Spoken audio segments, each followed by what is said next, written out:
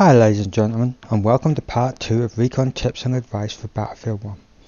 In my first video we looked at choosing and aiming a Recon rifle. Today we are going to look at moving and tactics when playing Battlefield 1. This is hopefully going to give you ideas and tips not only for the Recon class, but other classes as well.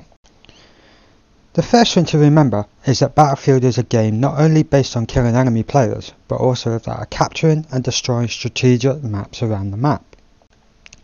First thing we're going to look at today is moving around the map. Every map has countless routes between objectives, some of which are quicker through open ground, others that use buildings and obstacles that provide cover. Since playing this game, I've noticed a lot of players taking Route 1 option, through mainly open ground to reach objectives. Now this leaves you particularly vulnerable to attacks, and often results in a tunnel vision on the objective, forgetting there are always enemy players around.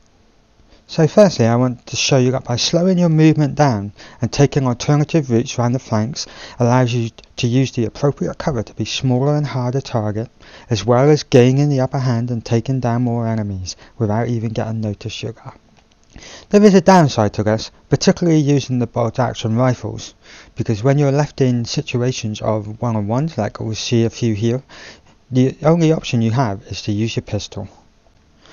Another thing to remember when using this route is that to keep moving.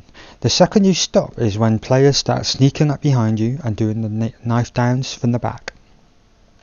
However, sometimes we are required to move through open terrain, and if this is the case, I recommend moving from cover to cover as best you can, and if you find a sniper taking shots at you, start performing the zigzag technique instead of jumping. Jumping is a particularly predictable move. However, by zigzagging, you can alter the pattern constantly, making yourself a harder target.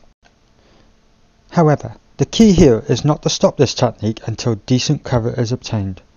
Stopping at a rock in the middle of a field and hiding trying to retaliate is a risky and mostly never works.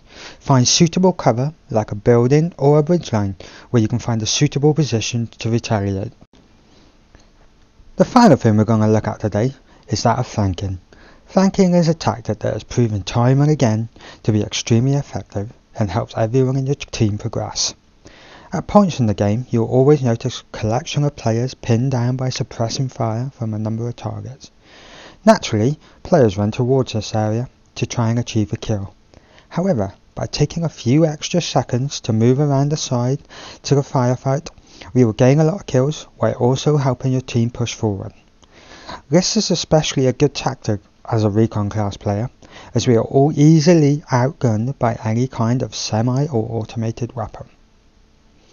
Well, that's it for today ladies and gentlemen. Thank you very much for watching part 2 of tips and tricks on using the Recon class.